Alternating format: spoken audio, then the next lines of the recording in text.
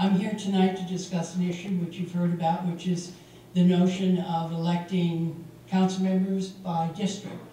And as you can well appreciate, it would have a dramatic impact on everyone sitting in this room, everyone who lives in Burien. And it would have, in my opinion, a chilling impact on what I hope would be a robust election process. Here's why.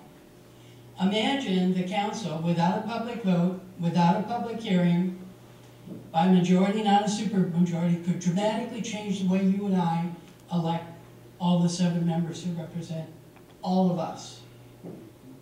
If I chose, for example, to run against Councilmember Clark when she was up for re-election, but she did not live in my district, and there could be 7 districts, I could not do that.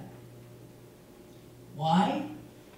Because the city council would have decided only the people who live in an area that they decide, probably not them, not a good idea, they couldn't anyway, but that someone decides the parameters of that neighborhood. So I couldn't choose to run against anyone running because I'd be limited to the people in my neighborhood or my district or ward, whatever you call it. I think that does not invite a robust election process. I think in addition, it leads to cronyism. Here's why. You live in a neighborhood, I hope you have community policing.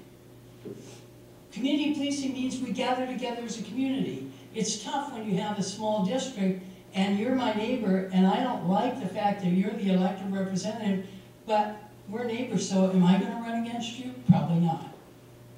So cronyism is another concern I have. Also, it balkanizes the city. It's small districts pitted against each other. Finally, I've been told, and I hope this is not true, that it would increase diversity. Why? How does that work?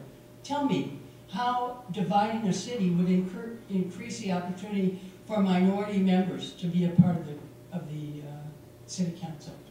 When I was on the districting committee, I can tell you our attorney told us we must be blindfolded to race, color, or economic considerations. They cannot be considered. So I invite my city council members to hopefully retain the system we have, which I think is democratic. I think you all have the best interests of your city. And stay tuned, members, fellow members of the community, and thank you for your time, and I appreciate what you're all doing.